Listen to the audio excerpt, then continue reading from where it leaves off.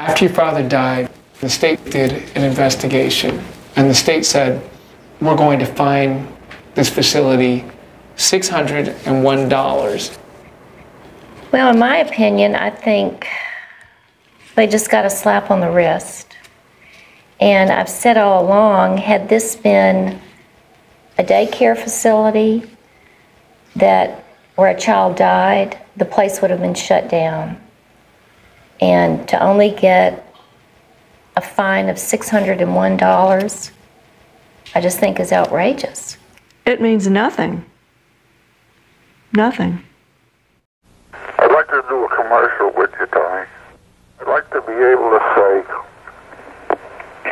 you want to smoke? Go ahead.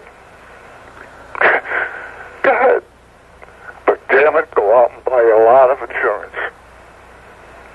Because when you find out what the smoking did to you, and that you're going to die, and then all of a sudden you realize that your wife and your children might lose the house, that you don't have the money for college, that you don't have the money for a wedding for your daughter, that you don't know how they're going to support themselves. When you find out what you did, not to yourself, but what you did to them,